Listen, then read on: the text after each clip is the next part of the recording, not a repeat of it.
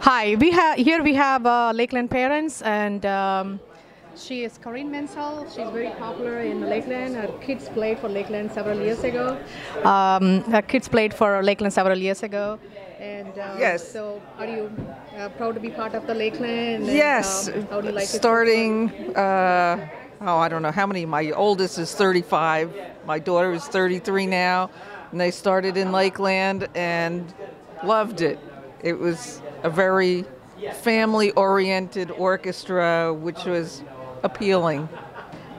And they still play today and have fond memories of being in Lakeland, and I have a violin shop in Boonton and enjoy seeing all the young kids come through and getting different size instruments and progressing with their musical studies with Lakeland and developing that same love of music and playing.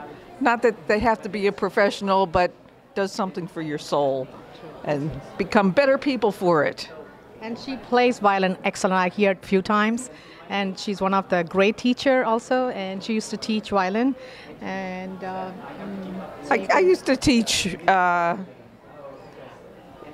back many years ago, taught public school, private school, and had like 50 violin students. And then I started my shop and put the students aside and focused more on helping people repair their instruments and getting something that will bring them to the next level.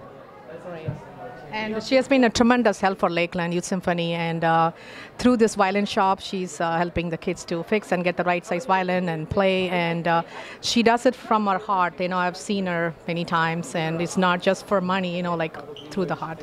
Thank you so much. Thank you. Appreciate it.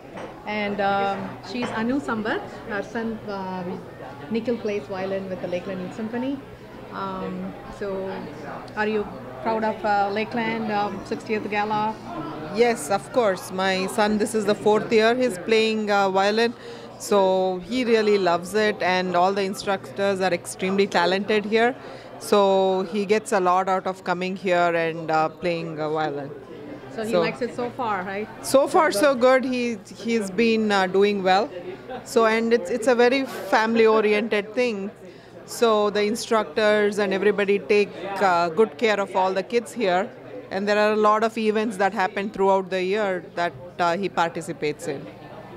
So thank you, Anu. Thank you.